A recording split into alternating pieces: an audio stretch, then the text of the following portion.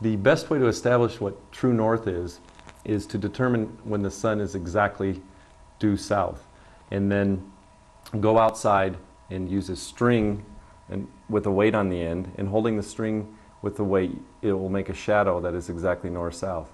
Now you can use the sky astronomy software to determine the exact time of day when that is. And if you're out there with plus or minus a minute of that time, you should get a good north-south line. The pier is an all-steel pier, 10 inches in diameter.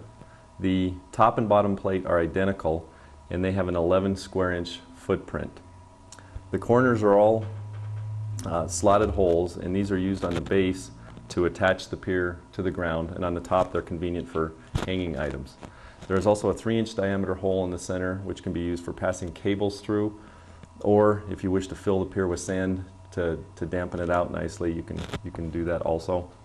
The 3 tapped holes on the top of the pier are used to mount the Paramount wedge onto the pier.